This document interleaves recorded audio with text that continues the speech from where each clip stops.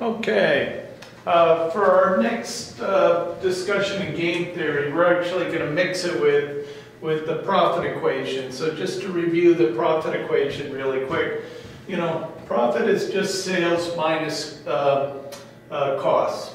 Accounting, it's net revenue minus expenses. In operations, we just call it sales minus costs. And sales is just the selling price times the quantity sold. Costs, we have two costs. We have fixed and variable. Fixed is what it is. That's, your rent and such, or your costs, your fixed costs that aren't going to change, such as rent or the CEO's salary. Your per unit variable cost, your per unit cost is like how much labor it takes you to build 1 unit of direct labor, or how much material you put into that 1 unit. And that's a per unit charge times the quantity sold. So we can rewrite the profit equation of selling price times quantity minus the sum of our fixed costs and our variable costs.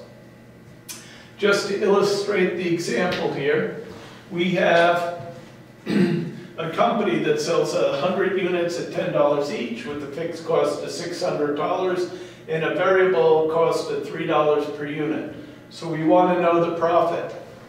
So simply our profit equals, we're going to have $10 each times 100 units. So this represents our sales.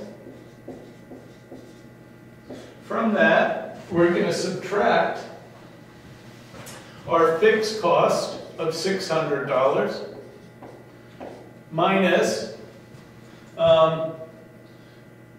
our variable cost of $3 times the 100 units. So this is our cost. All right?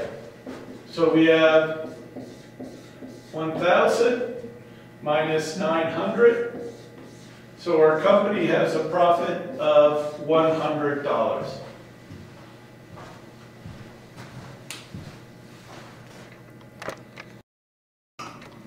What we're going to do is going to take the profit equation and apply it to a market. What we're saying here, and you have this form, I want you to fill out the form for the 4 situations. And the 4 situations are going to vary depending upon the selling price.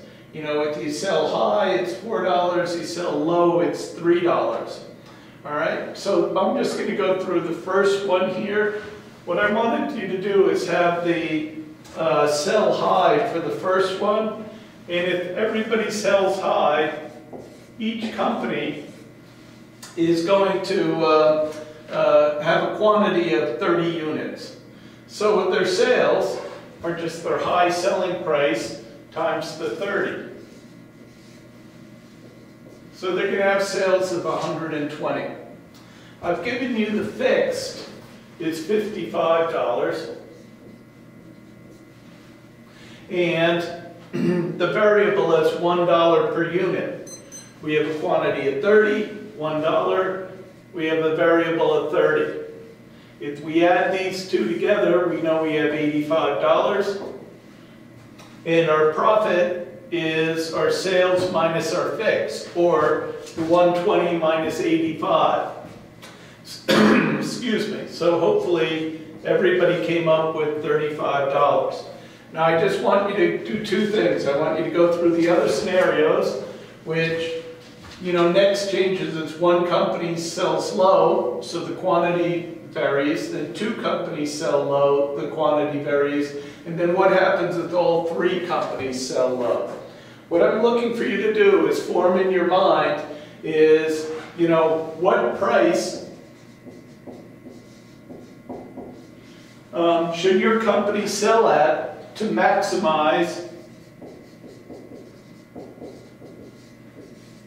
your profit? So your company goal is to maximize your profit. Your job is to determine what price to sell.